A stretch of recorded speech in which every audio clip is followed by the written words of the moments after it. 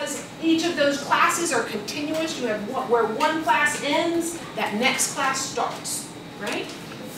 Math is everything, and usually students hear that, but I think they think that it's cliche when we say everything revolves around math, but literally it does. I mean, if you think of geometry, geometry is the study of shapes. Everything on earth is in a shape. You know, if you think of statistics, it's reasoning.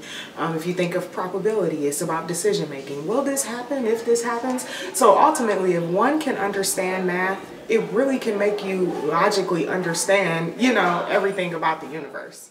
When I started here last fall, I was told that I was going to be on this grant for the spring, and I totally didn't know. I wasn't a part of writing the grant. I wasn't prepared for this new idea about this course. I attended a conference in the fall in Louisville about accelerating the coursework for students who entered at a developmental or a pre-college level for mathematics. When they first put it on my schedule and it said accelerated, I was like, oh, I'm sorry, this is a class for Einstein, you got the wrong person in there. But when I finally got in there and I saw the syllabus and how everything was scheduled out and laid out, I was like, oh, okay, this might be easier than what I thought it was going to be. I kind of psyched myself out thinking I couldn't do it. We lectured only 2 days a week, and the other 2 days a week we did was totally focused on students. It was all about group work, it was group quizzes. They had the opportunity to interface with one another on a topic that we had presented in class the previous day. Group work really helps because the teacher can only tell you so many ways, but when you have somebody else that gets it and is helping you, you know, you're getting a different perspective from your peers as well. Exactly. It takes everyone. It takes the faculty, it takes the peers, because a lot of times, and this is a dynamic we've observed in a class, we have a student who's Blake. He does not understand things when Sara or I say it, but if one of his classmates tell him, he's like, oh, I got it, it clicks. So anytime Blake raises his hand, we call on a student. Okay, you, explain it to Blake. Sometimes when like another person can explain it to me, like I need to really understand it, I need to like really get into depth into a problem. Like when I kind of go past a problem real quicker, we just go past something real fast and I don't understand it usually. Yeah, she put it in just a little bit different perspective than I did, and all of a sudden the light bulb went off, right? And then Alexis, how does that help you? Oh, because if you can explain it to somebody else, that means you know it. So if you just, well, here, let me tell you, and then you tell them how to do it, it means you know it yourself. Like you know the work backwards and forwards. So exactly. You can let somebody else know how to do it. This works for both of the students. Now this person becomes a teacher, this person becomes a student, and again, you sit back and you just facilitate the greatness. On Fridays, we didn't have class on Fridays, but they still had a project assignment that they had to turn in every Friday. So is this always this kind of overarching scaffolding projects where one part would lead to the next part on the next Friday, and that would lead to the next part on the next Friday. Like seeing the English assignment, you know what I'm saying? Like that can make sense to me, but like just seeing numbers just don't make sense to me. I don't know why. We typically call them math avoiders. They're people that don't like math, that don't, that avoid it at all costs. How do you feel about math now? How did you feel about math before? I still don't like it. Okay, so at first with math, you know, I was all scared of it. You know, people be throwing numbers at me. I started sweating and stressing. And now I'm a mathematician. Yes! Oh my gosh! Most instructors' biggest issue with students is they're not motivated. They don't want to do anything. They're lazy. Well, motivate them. What are you modeling, you know, to correct that? Because we place these expectations on students, but we assume that they understand what we expect of them, but we don't model what we actually expect of them. A lot of the students that started at the beginning of the semester, their attitude towards mathematics, just in the fact that they don't avoid it anymore. It might not be their favorite subject, but at least it's something that they feel confident about. I just recently went to a student success summit, and I forget the person's name, but he said one of his student learning outcomes in his syllabus is that his students fall in love. And I thought that was absolutely amazing. And I think that should be every instructor's ultimate goal, is to make your student fall in love. If you don't care, I'm not gonna care, because obviously you don't care about me, so why should I care about what you're teaching me? But when you see you have that aspect of that caring, that love that's put into the course, it's like, oh, they love what they do. They make me want to love what they do, and it makes me want to pay attention more and be more involved in the class. A lot of teachers was not like enthused to teach us. And it's like when you come to class every day, they give you like that energy, like that force field that you actually need to want to learn. And then it's early too. It's 9 o'clock every morning. Like a lot of us don't even be wanting to get up to come to class, but like just for their energy to always be there every morning, it makes you just want to come to class. I really felt like they cared about me because of the way that they acted and responded towards, you know, when you needed questions, they were eager to help you. They were like, over there, quick. I've been in classrooms where you could tell that the teacher really didn't care if this guy passed or if this girl passed, because they were just like, you know, oh well. If you don't love that subject, you don't really teach. Your passion, if you love kids, you're going to teach them the subject that you love. So it's 100%. The fact that I had 2 teachers, and the fact that Brittany Motley was in the class, and my freshman year in college, I tried to find her, but she was always booked. And the fact that I had her, and then on the top of that, Miss Sara was fun, and I was able to talk to her, and them together, they helped me see things from different perspectives so that I could truly understand the material. My tutoring sessions can turn into an advising session, a counseling session. Essentially, I will turn into a chameleon for whatever the student needs. Why? Anybody want to elaborate? I think a lot of our success, I will have to admit, has been the magic that has happened between Brittany, Motley, and myself. It's really kind of by chance. Brittany had a practicum that she needed to complete. I was thrown into this course that I needed help with, and it, you know, it just happened. I had the content expertise, and Brittany had the learning support expertise. And those 2 things together is what made the course what it is. I like being able to laugh, and I never really laugh in a math class unless it's my peers telling a joke, but when it's the teacher doing it, it's just awesome and it's fun.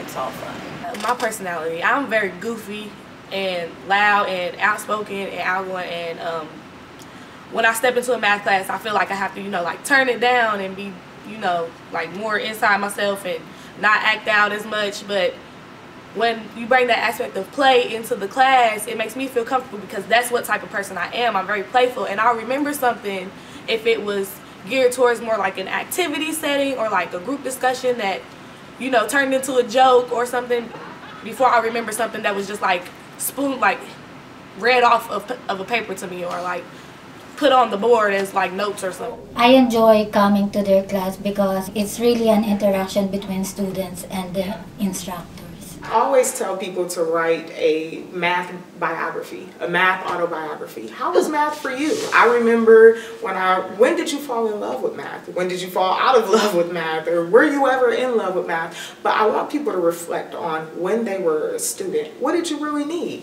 You didn't need the content, you needed the development more so. Anybody can read a book and get what they need, but you need the proper tools. I was able to correlate basketball statistics with math statistics.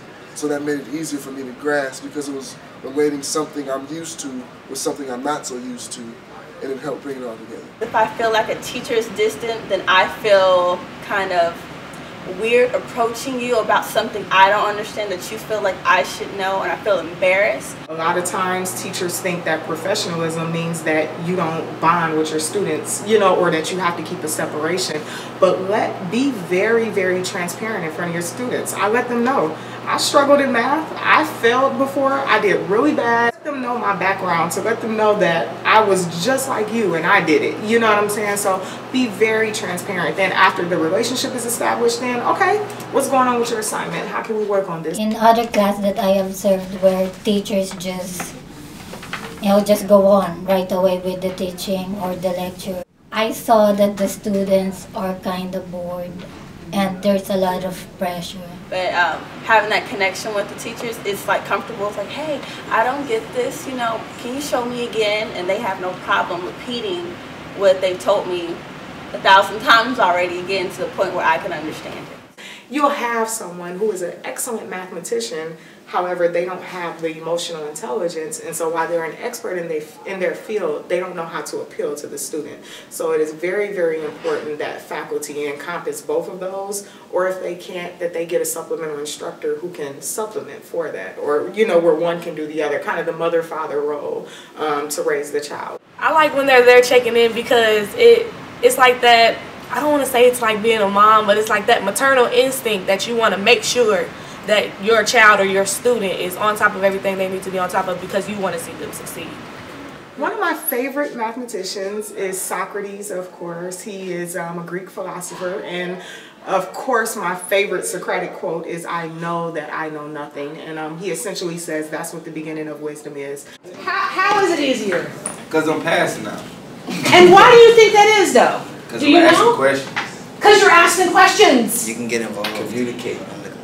Asking a lot of questions, drawing something out of the student. Our initial class, the first thing that we did is we learned their names, and we went around the room and we memorized each person's name, and we modeled how we memorized. We repeated it, we kept going over, we tried to identify with the person. It was like, okay, tell me something about you. Okay, now I can remember this. We did a lot of stuff, and then after we was done, that was the metacognition. We was like, okay, what did I do to learn y'all names? I kind of like slid through the cracks all in high school, but here, see, I can ask a question and not feel dumb about it because you be like, oh yeah, I got you. Right? It's a safe place. Safe place. Totally a safe place. Awesome. In high school, the teacher just gave me grades because I was an athlete. So now I actually got to work. You can get involved in the class, yes. In the past, this class was on the computer strictly, and we never got homework. And it's always a module. There's always a quiz. You always had insanity. Don't Yeah, worry. that XYZ. When you put a topic that somebody has struggled with on a screen, it overcomplicates. It makes that, it exacerbates that complication or that struggle because they don't have a human being that they can talk to. They don't have, you know, it's just them interfacing with this screen. You can very often pick up that it's not necessarily a conceptual error that they've made. It's just maybe a little arithmetic error. But the screen can't tell you the difference between a conceptual error and arithmetic error. You have to develop an emotional intelligence. It's not enough just to be an expert in your field. You have to understand psychology, you have to understand human behavior, because you're working with humans. Why not understand them? I have to be able to hear it and also see it to understand it. And I also like group work because, you know, the teacher can only tell you in so many ways how to do it and what to do, because they're a math teacher. You know, with math, they get it, so they don't get why you don't get it.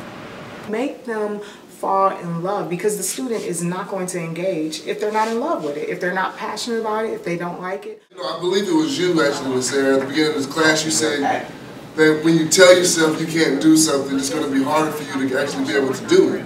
And then so when I started to tell myself, you know, I can do it, it's not going to be hard. I actually started to get it more, and I actually started to grasp the information better. Yes. And I was able to work with that information. Yes, because your brain believes everything you tell it. Because many teachers assume that their students don't know anything and that they're the expert. No, we're all in here together and we're all on the same level. I just may have a tool or two that I could tell you, you know, to pull you up, but you may have a tool for me as well. So once a teacher kind of steps back from that authoritative, I have to run the class, I have to do this, I have to do that, and understand that let's facilitate this so we all can grow together, it becomes a very, very organic experience. I've always had that connections where teachers would approach me and they'd be like, you get this, and they'd work with me like Miss Sara and Brittany are doing. And so it was kind of like the same, but last year, my first year, all my math teachers, they didn't want to connect or have that type of relationship where I could understand the material, and with those two, I truly got it. It opened my eyes because now, like, even my mom. I don't want to sound like a mama's girl, but when I called my mom and said, her mom, I made a 95 on my math quiz, she's like freaking out, like, oh my gosh, you made a 95. I told you could do it. My baby doing math. Like, she's just so hyped because she knows what I struggle with before I got into this class. That's what makes education empowering, is understanding that everything is within you. So essentially a teacher is not someone who is telling you things, but a teacher is a facilitator who is drawing things out of you, and that's how it should be. But just watching that independent work and that empowerment in action, yeah, it was awesome. This has been one of the most satisfying and the most rewarding experiences I've ever had in my professional career. It was good just getting to glean from her from the SI point and watching her model the class. So I got to learn a lot of things from the students as well as the instructor. And it was all a very good vibe. It was not hard working with the faculty. It wasn't hard working with the students. We all got to know each other. I think it was just a very, very organic experience. It was a good dynamic. So it all really worked out. Because me and math, we had a hate-hate relationship at first. But now it ain't even a love-hate. It's a love-love relationship with math now. So we cool. That's my dog. Numbers. Okay.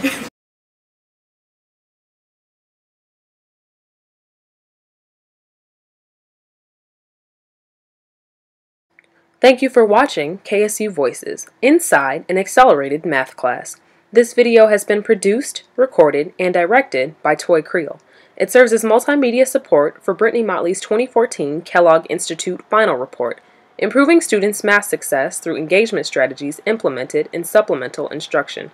Special thanks to Sue Stamper, Loretta Campbell, Sara Ellis, Primary Instructor, and the USA Funds Grant. Another special thanks to all the students in the Math 17201 Accelerated Contemporary Mathematics course.